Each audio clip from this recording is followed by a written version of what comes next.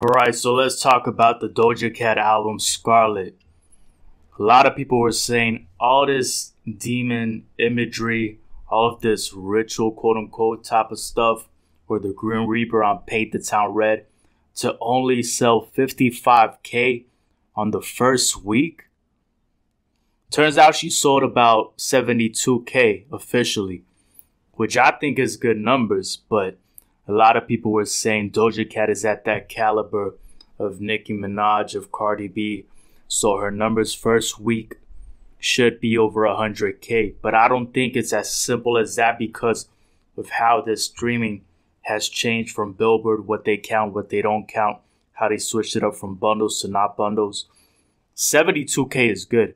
55K, I understand people making fun of it given that she's shown these weird pictures and imagery and they're saying she sold her soul just for that. But I don't think that's the case. Even though I personally don't like the overall imagery, I'm going to talk about the music. I like her voice in Wet Vagina. The chorus is better than Demons. Although a little repetitive in Wet Vagina, the verses do good. Demons just isn't for me personally. I saw the video. I don't like the way she looks in the video with the demon portrayal and the other person. It just doesn't look appealing. The tone and chorus and verses don't be enjoyable. The pace of the verse is slow compared to other songs, and the chorus being long for me is unpleasant personally.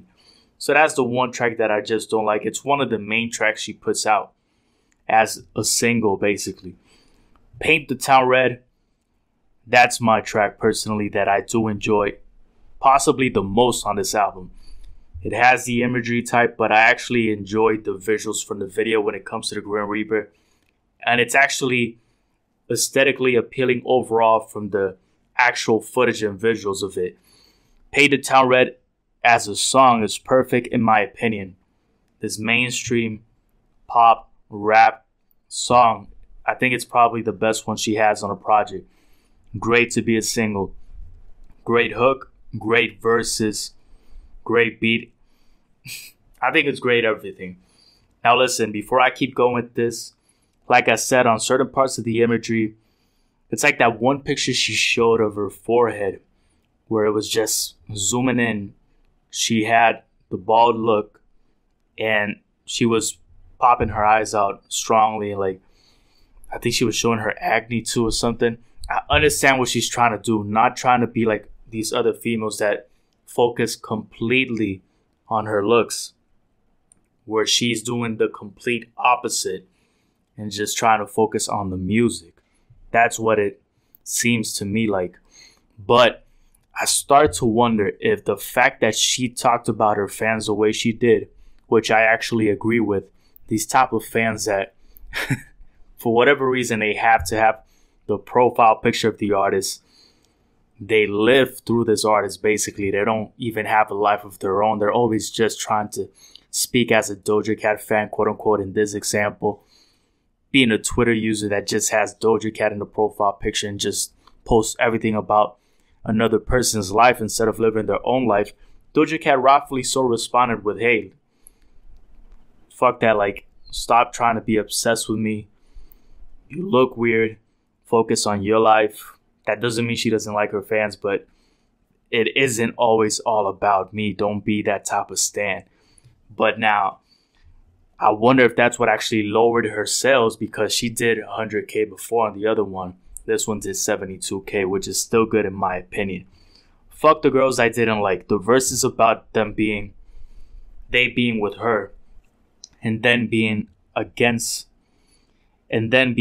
them. So she says fuck the girl and says I'm too pretty. She wasn't pretty this whole album. I put that in parentheses because the whole imagery was she not looking overall pleasing aesthetically. However, I think the fact that she says that is because she acknowledges that she feels pretty regardless of what other people think. Clearly the way she responded to her fans. Now I wrote this very fast, but yeah, fuck the girls. I remember the chorus, the way she's actually screaming it overall. It's not a scream, but it's like on a higher tone, more aggressive. I didn't overall just like it in my opinion. I don't know. I don't know. It was one of the least one pleasing. That she's saying that some of the girls are against her, then they're for her. Yeah, that's what she says. Fuck the girls. Like, sometimes they're with me, sometimes they're against me. She doesn't give a fuck. But not one of my favorite tracks. Ouches sounds like an old school track. I remember that one too. Honestly, at first listen, it felt forgettable, even though she's rapping more and more aggressively. 97, that track from the start, that sounds amazing to me. Great track. The beat, fire beat. The chorus is sexy in tone. It sounds like a sexy song, which is the style. So my camera ran out, but now I'm back. We back with this. Gun is another song that I like. Let's talk about that one. The lyrics are explicit, but the beat and voice are nice. Got with that tone that I usually like from Doja Cat. Go Off is decent. It feels like a pop rap song. They use it on TikTok or Reels for a Doja edit with some other famous woman celebrity. I remember this. That's why I put it just like that. Because you know how they be using these type of tracks for the Reels and for the TikTok edits, especially just somebody walking and overall you have like this type of music. I remember this one. The second half of Shut Yo, to me, it's fire. The way she's rapping and rhyming. I put bitch as well, that because that's part of it, of the rhyming. The first part is okay, but the second part, singing, is better. The singing on the second part is definitely better. Agora Hills, I saw the video. This is very smooth, fire song. I did put the video as weird though, because I don't know, it seems like she's intentionally trying to do her best on every video to make it weird. The only one that I will say I did find aesthetically pleasing is Paint the Town Red. But this one, Agora Hills, was a very fire song. One of the best ones in my opinion, very smooth. And she's not rapping as much on this one. The video though, I do find it weird. Often, I'm not sure if I like the high-pitched voice. Not really sure. I don't think it's a bad song, but maybe I have to listen to it more and get used to that high-pitched tone.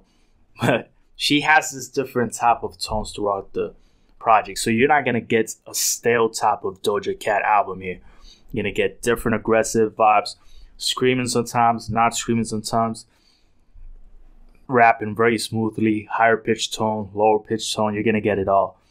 If you want that, you're gonna get it here. Love Life. This one I do like. It's a positive song. She talks about loving in a more explicit way than I'm interpreting here. Of course, how she has intimacy with her partner, her relationship. She talks about how she loves showing in her life the music to people overall.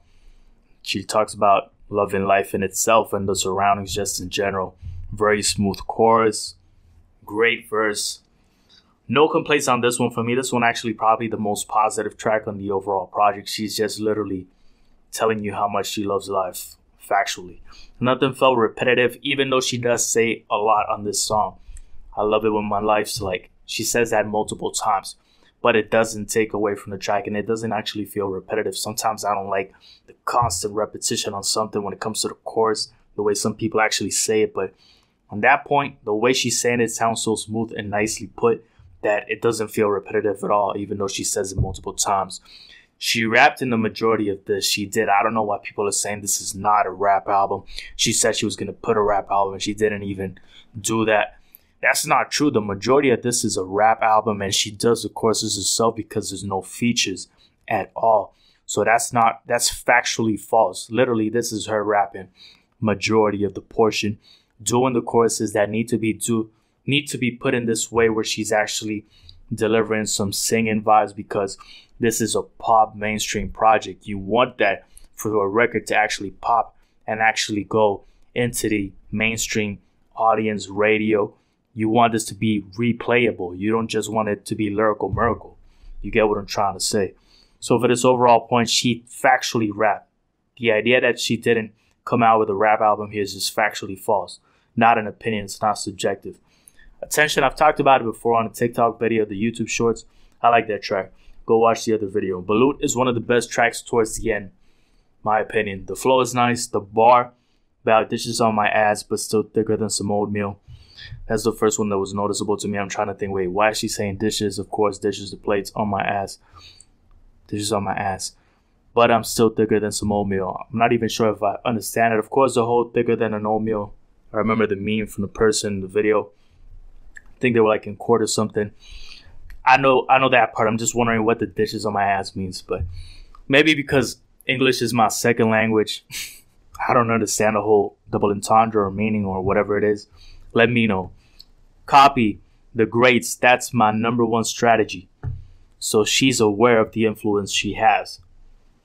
The key point is it does work. Because for some other artists, like I put, they could copy, they could mimic, but it won't work. That's why she actually says, look at my stats, validating that it works when she actually copies the greats. She says this on the track, Balut.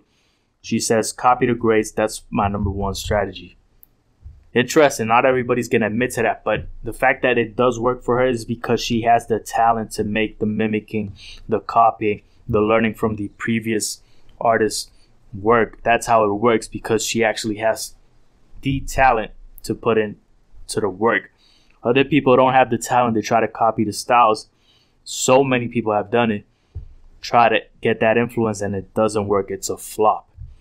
That freestyle at the end was fire, the YWM. The way she changed her tone, she said, y'all must be kidding. Yeah, that transition right there, the way she started screaming when she said, y'all must be kidding. That was fire. Listen to it. It definitely felt like a freestyle for sure. I like that track, even though it's one of the more aggressive ones. And I'm liking more the smoother ones on this one, like Paint the Town Red. That aggressiveness right there, it felt pleasing in terms of listening to it as a tone. I like that one. So that's one of the better tracks towards the end too. That's the last one. And yeah, that's my overall thoughts. I think I have here more tracks that I like that I don't like. More tracks here that I do like. That's my whole point, compared to the ones that I don't like. So I think this is probably a 6 or a 7 for me. Solid Doja Cat project. Let me know what you think. Do you actually like this? Do you think it's a flop that she sold 72K with no features? I highly doubt anybody in her camp has seen it like that. I don't think it's a flop at all. And I think a lot of the singles did very well, even the ones I didn't like Demons. And she performed it in the VMAs very well. But personally, for me, Paint the Town Red is probably the best one from the mainstream single ones. But the ones I just mentioned were very good too. Agora Hills I did like also. Let me know down below in the comment section your thoughts. That's it for the Doja Cat Scarlet review.